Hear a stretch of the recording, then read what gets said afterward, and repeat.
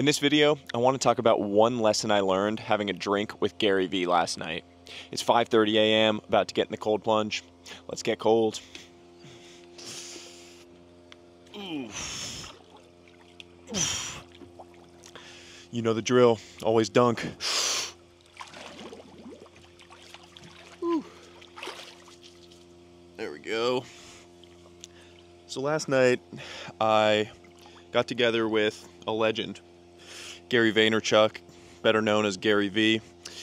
I had never met him, one-on-one before and had the opportunity to do so. He had reached out, we got connected, and got together. And I want to share one learning from the hour that we spent together. He said you have to love being in the dirt. Now, what does that mean?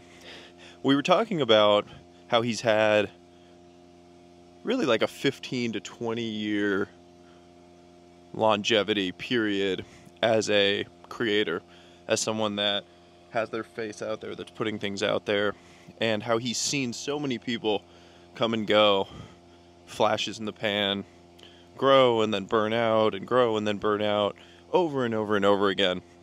And the insight I asked for was, what has stood out? Like, what has allowed you to continue to thrive over the years while other people have done that? And he said, I love being in the dirt. And what does he mean by that? Well, being in the dirt is where you find the gold. But it's nasty. It's the stuff that you do early on when you're trying to make it that somewhere along the way, when people start to experience success, they stop doing. It's the things like interacting with your true fans. It's the things like doing the raw, real, authentic thing. It's the things like actually talking to people, actually interacting with customers, actually interacting with your employees. It's the things that you start to feel like, I'm too good for this. Now I'm the CEO, quote unquote. Oh, now I've got millions of followers, so I don't need to do the basics anymore because now I'm above that. And what he said is his secret was he never got too big for the dirt. He never got away from being in the dirt. He was never in the skybox, was the way he said it. There's a lot of successful people who achieve that success and then they go up into the skybox and they're too far removed from what's actually happening in the ground, in the dirt, to continue to achieve, to continue to excel. Now, on rare occasions, they've reached the skybox because they've achieved so much wealth and success that it doesn't matter. They don't need to be in the dirt and they can just coast. But if you want to build something lasting, you gotta love being in the dirt, and you gotta stay in the dirt. It's really, by the way, how I thought about YouTube. Starting from scratch on something, being willing to be in the dirt. I didn't have that phrase yet in my mind, but it's so accurate for how I think about pursuing things in life, that you just have to be willing to do those things that don't scale.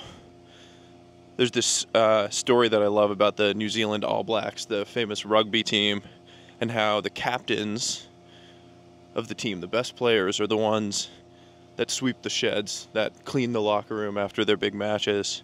And the whole idea is that you should never be too big to do the small. You can never get too high to be crawling in the dirt, to do the things that matter, those important things on the ground, because that's where you find the gold. Audience question today was from Van C, and he asked about a bad habit that I have or had and how I overcame it.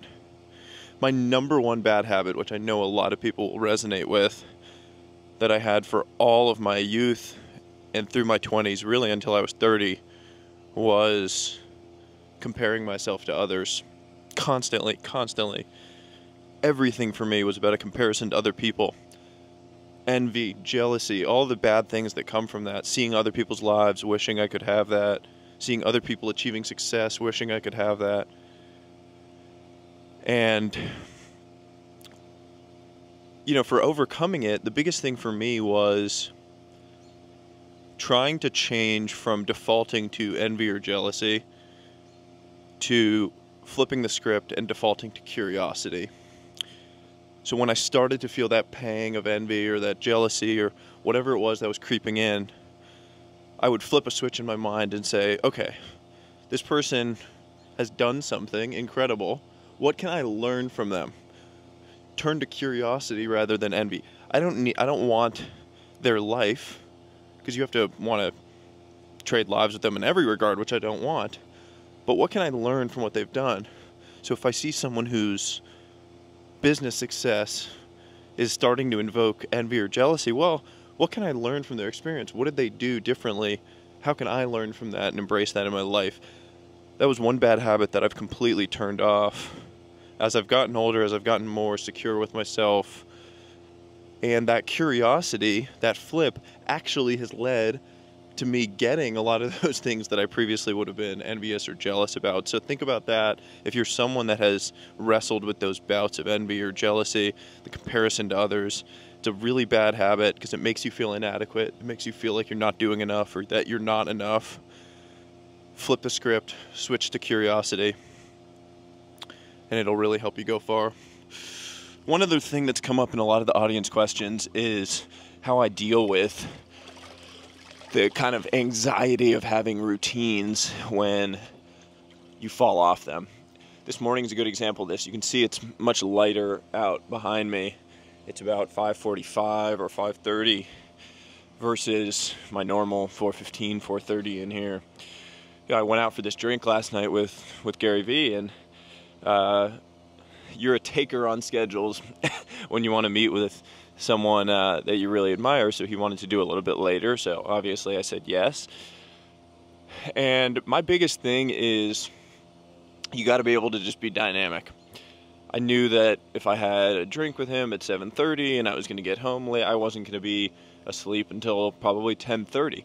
Well, in my younger days, I probably would have just grinded and woken up at 4 like normal and just gotten much less sleep. But I know I've got a really hard track workout today. I've got a tough workout. I've got to do some writing. I want to make sure that I'm well rested and that I feel good. So push back the wake up schedule, adjust the morning a little bit. Don't stress about it. Get back on the routine tonight, back into the early morning wake up tomorrow. That's the biggest thing. You have to learn to just not be so hard on yourself when you need to adjust off the schedule. Now that doesn't mean being disciplined when you just don't feel like it. So it's different if I'm like going to bed at my normal time and saying, oh, I'm tired, I just don't really feel like it, I don't think I'm going to wake up early tomorrow. I need to be able to override that one because that's just in my mind. But the one that's actually real, going out with someone I admire, going to learn, I'm probably going to have my mind spinning after it, reflecting on it.